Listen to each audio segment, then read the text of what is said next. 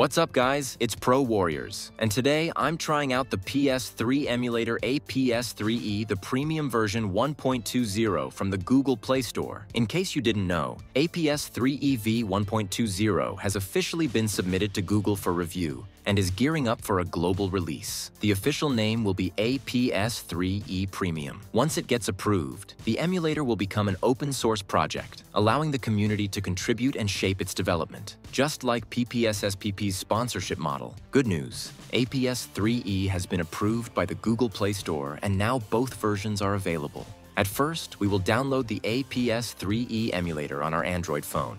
Head over to the Google Play Store and search for the aPS3e emulator. In the search results, you can see there are two different versions of this app. The second app is aPS3e Gold, which is a paid version.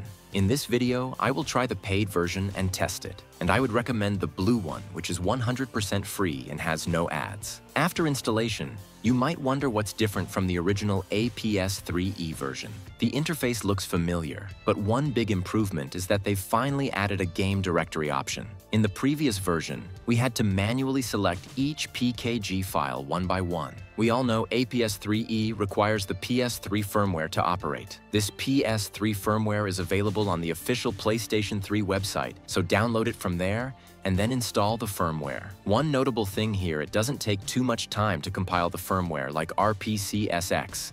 That's really good. Now install ISO or PKG game files, meaning it supports both game formats. But now you can add all your games at once. Just click on Set ISO Directory, navigate to the folder where your games are stored, and then tap Use this folder. Disclaimer: the emulator itself is legal, but using illegal ROMs is forbidden.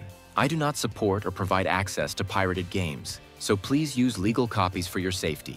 If you go to the About section, you'll see that the GPU is now configured with Vulkan drivers, along with updated CPU support, so that's already a good sign. Heading into the Settings menu, under Core Settings, one of the key improvements is the ability to adjust the core PPU decoder and thread settings. Using Recompiler LLVM is fine as the PPU decoder.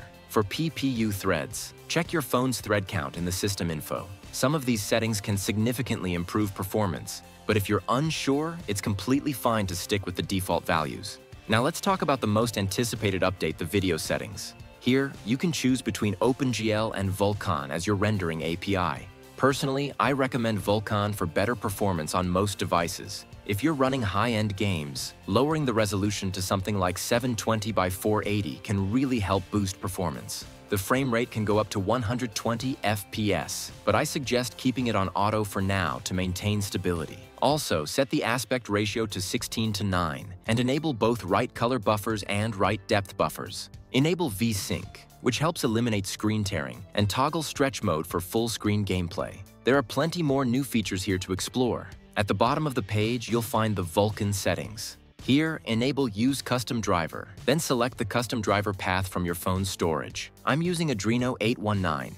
Unfortunately, non-Snapdragon users can't take advantage of this feature. Also, enable the Performance Overlay option to monitor your game's performance. The resolution scale can be useful for low-end devices. Since we already selected the lowest resolution, some high-end games might still lag. In that case, decrease the resolution scale further. The other options are fine. You don't need to change them. Lastly, I want to mention that they've added a new feature called Reset to Default. It's very useful if you've messed up the settings. So this is a demonstration of the aPS3e paid version. It costs around $6, which isn't too much. It's more like a donation to support the developer and help continue the project. If you can't purchase it, then share this video and spread the information. Let's help as many people as possible learn about aPS3e. Let's appreciate the hard work and effort the developers are putting in. Thanks for watching. Don't forget to like, comment, and subscribe for more emulator updates. Take care.